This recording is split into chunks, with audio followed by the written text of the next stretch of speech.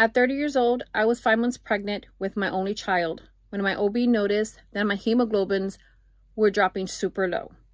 With my history of colon polyps in the past, my doctor decided that it was best for my daughter and myself to undergo a right hemicolectomy.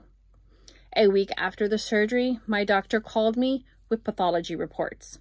It was showing cancer cells, stage 1 colorectal cancer. I am truly blessed we caught this on time, since there is no family history of colon cancer. My mom helped me through it all, and I share my story to raise awareness of colonoscopies and reject their stigma, especially in the Hispanic community.